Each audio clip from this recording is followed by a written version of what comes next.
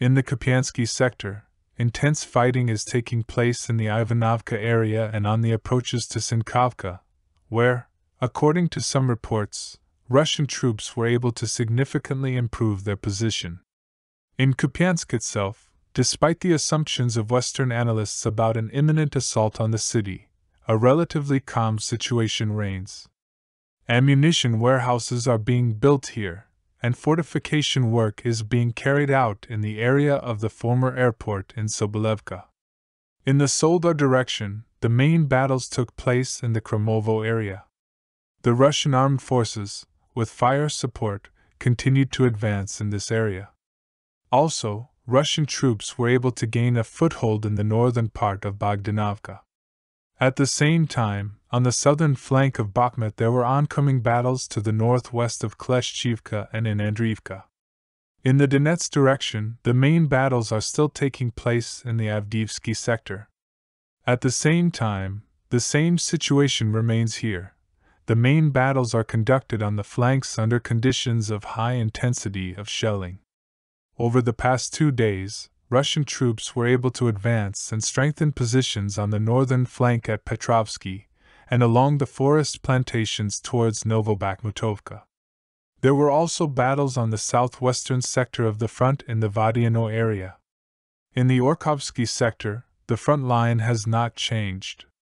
There are oncoming battles near Rabotino, where Russian troops carried out assault operations and took several strongholds of the Ukrainian armed forces.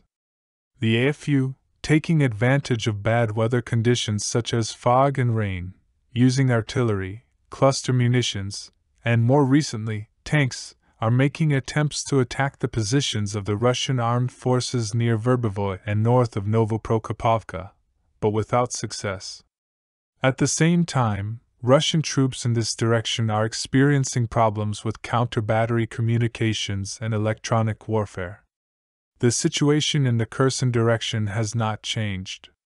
Permanent fighting continues in Krinky, and there has also been unconfirmed information about the advance of Russian troops on the islands.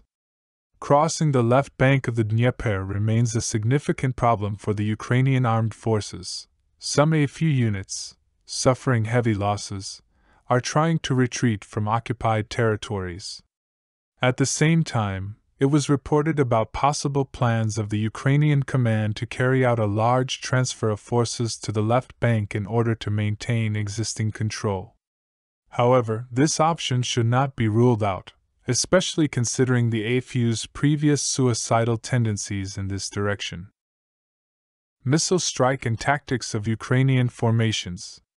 This night, the Ukrainian armed forces once again struck Crimea. 4 Storm Shadow/Scalp missiles were fired from 2 Su-24M bombers towards the Saki airfield. Aviation at the base was already dispersed on alert, but the target was not planes. Ukrainian forces managed to hit the administrative building, but at the time of the alarm it was empty, which allowed RF to avoid losses. Another thing is interesting about this attack: what the Ukrainian armed forces' tactics became during the attacks. All yesterday, Ukrainian aviation was taking off and landing.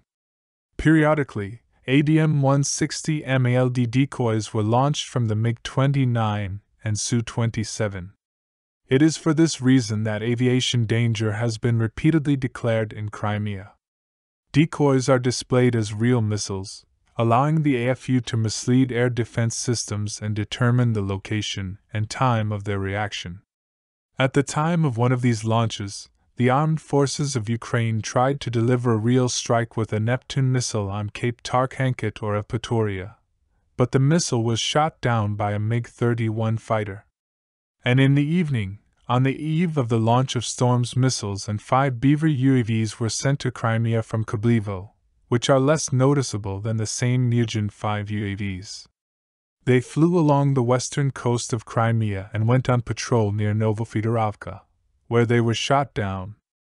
A couple of hours later, 2 Su-24M bombers attacked Saki, which was actively tracked by drones the night before and last night, as well as by a NATO satellite constellation.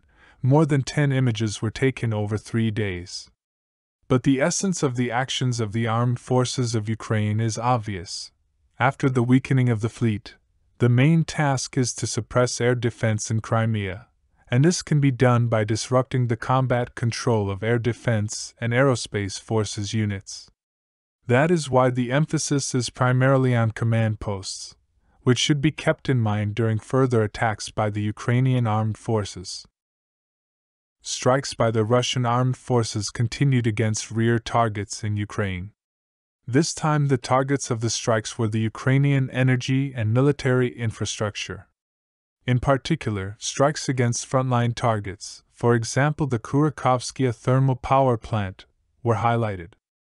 At the same time, explosions were recorded in the Dnipropetrovsk, Kharkov, Khmelnytsky and Nikolaev regions. However, it is currently not possible to confirm the final result of these strikes. There is panic in the armed forces of Ukraine. The United States will no longer be able to supply Patriot missiles to Ukraine for a long time, New York Times. These air defense systems played an important role in Ukraine's air defense system, but the White House and Pentagon warned that the United States would soon be unable to supply Ukrainian Patriot batteries with interceptor missiles, which cost between $2 million to $4 million apiece. If our foreign partners turn away from us, we will return to the beginning of the war, when people simply did not come out of their shelters, and the Russians tried to turn our cities into ruins.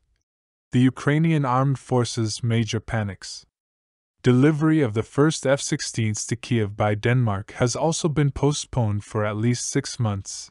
Ukrainian pilots are not yet ready to be allowed at the controls of the fighter jets. Initially, delivery was planned around the new year, but has now been postponed to the second quarter. Among other things, we are talking about completing the training of Ukrainian personnel who will operate the aircraft after their transfer. The preparation schedule depends simultaneously on a number of factors, such as technical and weather conditions. The Berlingske newspaper quotes a message from the kingdom's Ministry of Defense. 6 Ukrainian pilots are currently undergoing training to fly the F-16 in Denmark. At the end of August, the Netherlands announced its readiness to transfer 42 American F-16 fighters to Ukraine. Denmark promised Kiev 19 such aircraft. U.S. authorities approved this step. Kiev expressed hope that Ukraine would receive fighter jets in the first half of 2024. In turn, U.S. Secretary of Defense Lloyd Austin stated that this would happen no earlier than the spring. Zelensky demands to appropriate Russian assets worth $300 billion.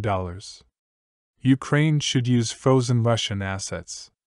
Ukrainian President Vladimir Zelensky announced this. According to him, the frozen assets of the Russian Federation may soon end up in Ukraine. I forced partners to work quickly to create a reliable legal framework.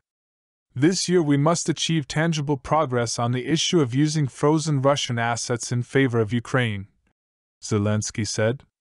He published his statement on the social network X.